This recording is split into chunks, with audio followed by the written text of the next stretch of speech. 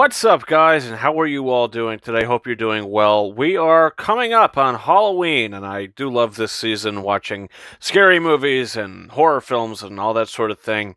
And I do like to put up a review or two around the Halloween season, uh, just to get into the spirit of things and, talk about a film that I haven't really talked about on the channel.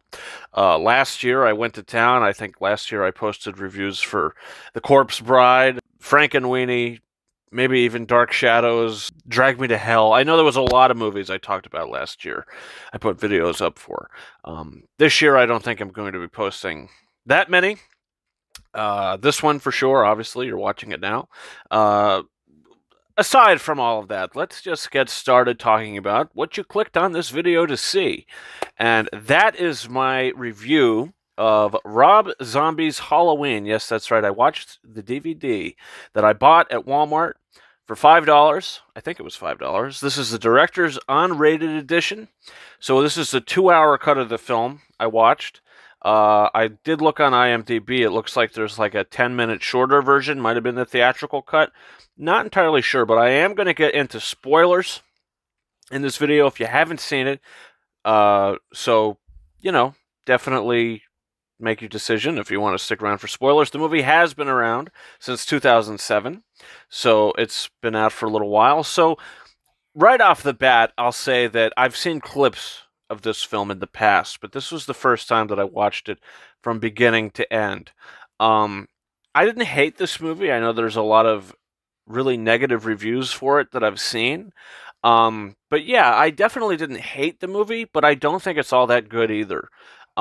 This definitely seems like, what it is. I mean, it's a remake of Halloween 1978. This is a total remake of that. Like the 2018 film was kind of a reboot and a sequel. This is a total remake of the original film. And it's a weaker remake. I think, what Rob Zombie did with this film is he kind of gave us a look into Michael Myers as a child.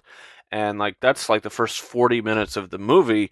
We see him killing his family, almost all of his family, getting into the mental hospital, meeting Dr. Loomis, who's actually played very well by Malcolm McDowell. I think he's the best actor in the film, and I think he gives the best performance. Obviously, the Donald Pleasence, Dr. Loomis is the best, but Malcolm McDowell, pretty good in this movie, not gonna lie.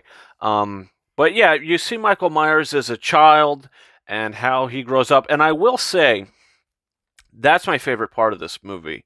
After he kills the family, when he's placed into the mental hospital and he meets Dr. Loomis, there's that 10-15 minute chunk where Dr. Loomis talks to him throughout the years and kind of reports on him, and we kind of hear his reports on how he kind of starts to lose his mind almost in this asylum.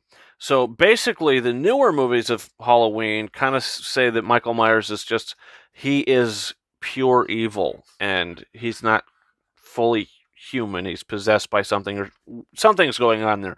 And this film, it kind of makes him like a superhuman almost. That 15-minute chunk where you get to see Michael start to create these masks, I thought that was actually really good.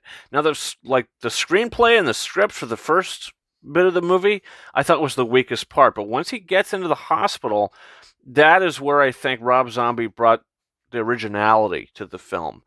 The most originality. And I thought it actually worked. I did like that for this movie, this telling of Michael Myers. But the rest of it is basically just a total remake. I mean, copy and paste, really. Just up to an 11. Say the first movie is at an 8. This movie jacks it up to an 11. So it was a little overboard a couple times in the film, especially the end of the movie. Laurie Strode is played by Scott Taylor Compton in the movie, and she's okay. She's serviceable. She's obviously not as iconic as Jamie Lee Curtis, but she does what she has to do in the movie. I don't think any of the acting is particularly that great, except for the Malcolm McDowell performance. But yeah, the end of the film, she's crawling through the ceiling, she's in the basement, she's in the attic, she's just all over the damn place. And it just felt a little drawn out to me, the end of the film. It does feel a little long. Like, I did see the director's cut, this unrated director's edition of the movie, so this is the 2-hour cut. It did feel a little long, so I don't know if the theatrical version, what that cuts out, but I would assume it's stuff in the end of the film, like the last 10 to 15 minutes of the film. I'll tell you, my other favorite part of this movie is when Michael has Laurie Strode in the basement of the house, of the Myers house, and he takes out the picture that his mother gave him in the sane asylum. He shows the picture, and he's basically trying to convey that, hey, I'm your brother. She had no idea. I mean, this is just a random serial killer in a mask, so she was under a lot of stress. But in that time, I just think Rob Zombie had such the opportunity to do something so original that I would have loved. And I was watching the scene and how everything was playing out and how she decides to stab him and run. I'm thinking, use this to your advantage. Obviously, he dropped the knife. He's showing you a photograph. This guy is not going to hurt you. So do something to get out of there or whatever. Manipulate him to get out of there. And then then Loomis sees him, and then maybe Loomis shoots him a few times, and he falls into the empty pool. I thought maybe that's how it should have been done. I thought that could have been really cool, but it just kind of goes the cliched route of her running out. And then the end of the film, she supposedly shoots him. I don't know if it's in the face because the movie just kind of cuts immediately to the credits after the gunshot goes off. She screams for a little bit, and we see the little flashback of her as a baby, I guess. But, yeah, I mean, there's obvious problems with the movie. Is this the worst film I've ever seen? No, it's actually better than Season of the Witch, I think. I don't particularly like that movie. I own it on 4K, but, I would say I'd watch this over that. This is a 3 out of 5 movie for me. Just a flat 3. Obviously, it's not as good as the 2018 film. It's not as good as this year's Halloween Kills, and it's not as good as the original. But I would say it is better than Season of the Witch. I haven't actually seen Halloween 4, 5, 6, however many more there are. I haven't seen them. So maybe one day I will. I know that 4 and 5 are also on 4K from Shout Factory. I do own the first 3 films. I was able to get the Shout Factory editions of the first 3 movies. So maybe I'll end up getting 4 and 5 eventually as well and checking them out. I haven't seen them, so I haven't been as pulled to get them.